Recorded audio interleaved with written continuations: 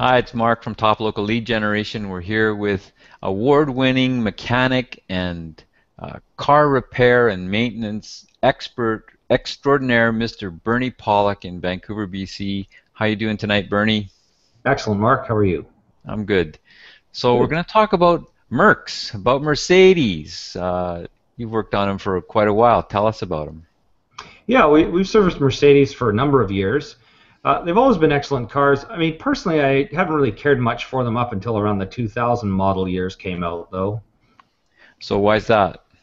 Well, prior to around 2000, the 2000s, they were kind of Mercedes cars had some strange quirks. I mean, they're great cars, but they had like some strange things like the gas pedal linkages had a lot of extra play, so you have to push the gas pedal kind of extra hard before the car would move. Um, the cars were kind of floaty riding, big steering wheels, kind of like bus-like, kind of boaty cars. Luxurious and good, but kind of boaty. Um, Things changed. Mercedes became kind of a tight car, responsive. They became a lot more fun to drive. Also, around that time, they changed the fuel injection system. For a long time, they used the Bosch K-Jetronic as like a continuous fuel injection system. Worked good when it's new, but it's kind of a semi-mechanical system and had a lot of problems. Tough to diagnose, expensive to repair. So now they've gone to electronic fuel injection, way simpler to diagnose, way more reliable, better to repair. So you didn't really like those cars that much, but were they pretty good cars? Oh, absolutely. Mercedes, they've always been well-built cars, and cars that last a long time. We rarely ever see an engine or like a major component like transmission or rear end ever go wrong on a Mercedes. They seem to last almost forever. So I know that people, I've always had this impression about them. They're so unique and different that they should probably only be serviced at the dealer. Is that true?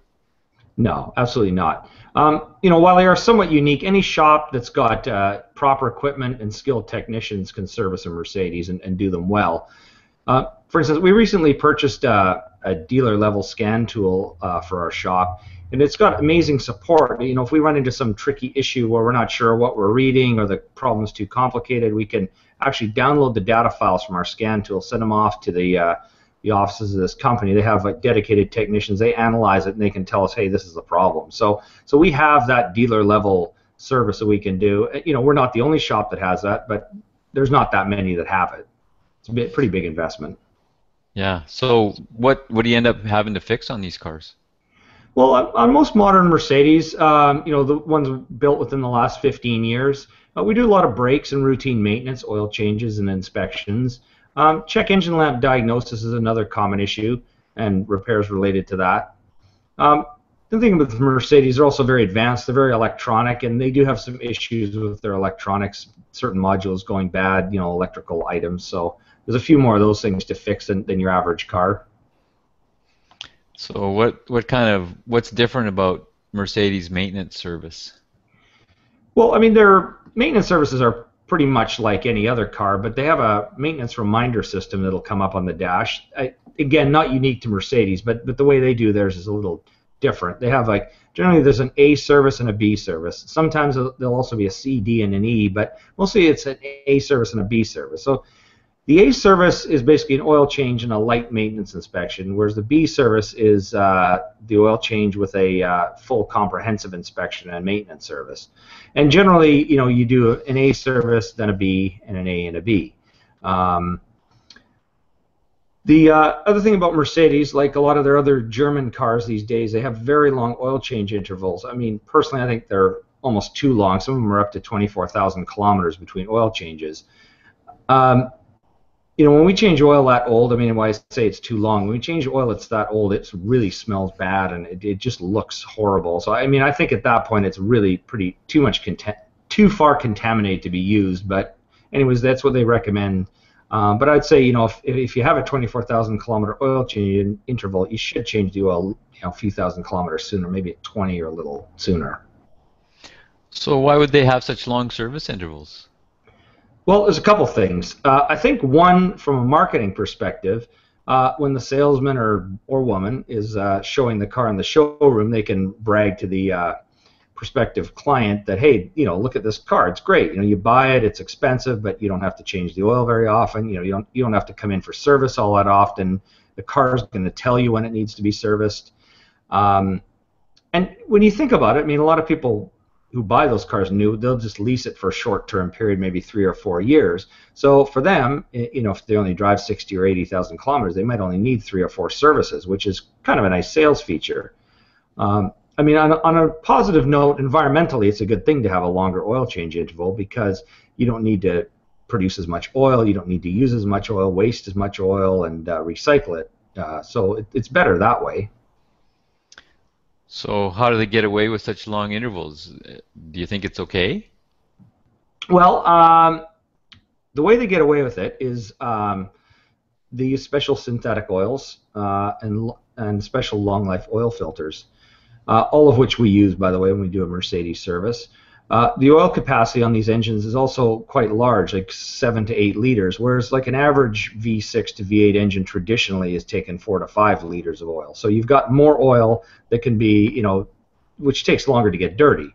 As I said earlier, I think 24,000 kilometers is too long, and the oil is severely contaminated by that time. But I don't think if it was really that serious of an issue, they wouldn't recommend it because obviously they wouldn't want their engines to be destroyed in a short period of time. But I mean, that'll at least satisfy the warranty period and perhaps a little longer. But given a lot longer, like 150, 200, 250,000 kilometers, it's hard to know what's going to happen. Yeah, I mean, long oil changes are a good thing, but just don't go the full length. That's my feeling on it.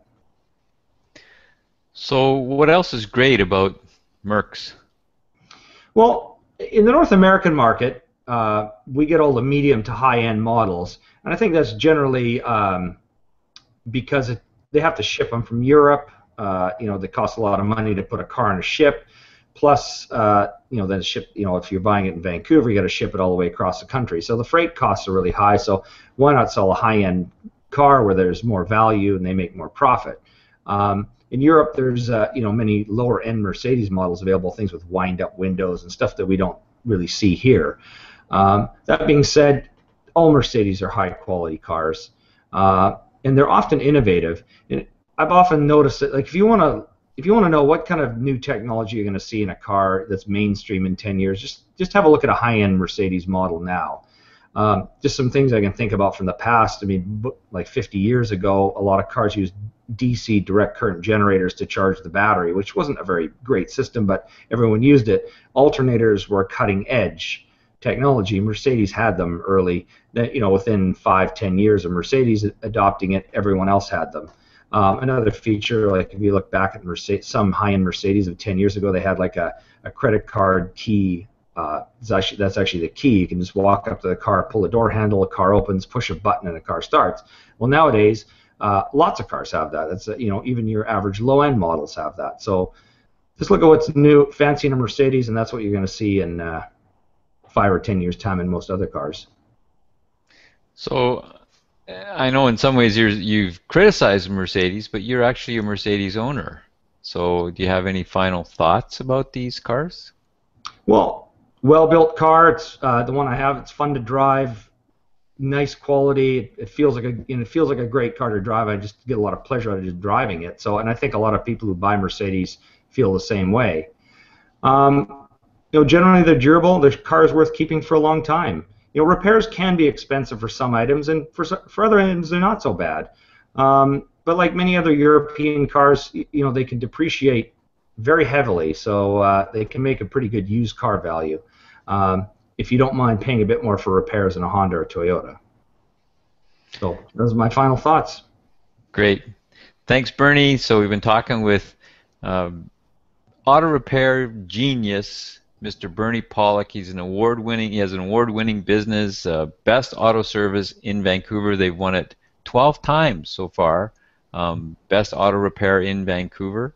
Voted on by customers from a couple different publications. You can reach them at pawlikautomotive.com or give them a call, 604-327-7112. Thanks, Bernie. Thanks, Mark. We'll talk again soon.